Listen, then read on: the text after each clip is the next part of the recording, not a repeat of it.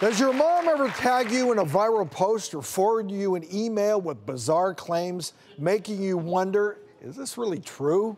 Well, today, we're setting the record straight in our segment, Stuff My Mom Forwards Me. Well, here's one making the rounds, so be on the lookout. You can actually be poisoned by squash that tastes bitter.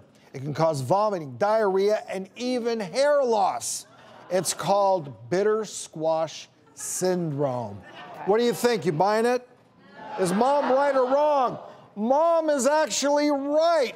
This is true.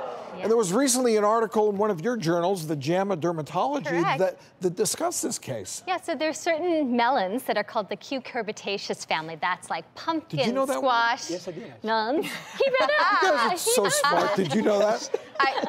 These are types of squash that sometimes can taste a little bit bitter. And they actually published this under toxic squash syndrome, which I thought was really cute as a TSS play. But it's true, it can cause nausea, vomiting, hair loss, like you mentioned. Not super common, but the tip-off is if you taste it, like you're having a squash soup and it tastes really bitter, that's a tip-off that it may contain this toxin and you might not want to have it. I'm out. That's another reason not to eat squash. I mean, it's naturally delicious. And you want to give me toxic squash? I'm out. Out of eating your squash. I'm not taking the risk. I'm not taking the risk.